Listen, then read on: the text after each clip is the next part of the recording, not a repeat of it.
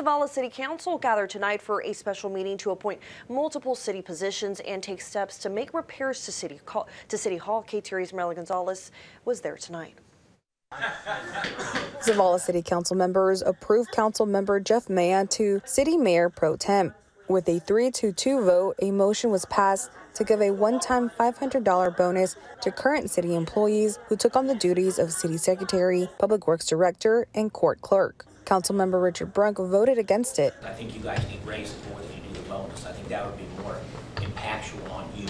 One resident spoke against the decision. The citizens of Zavalla is paying this, and every month y'all are short on what you need to pay your bills, or you're just barely getting back. In response, a council member explained the bonus was already within their budget. What's happened with the secretaries in the past has no impact on what these ladies have done for our city. They've done a great job for our city. It's two separate issues. The money is within the budget.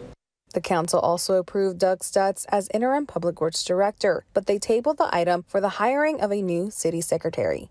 Mariela Gonzalez, KTRE East Texas News 9.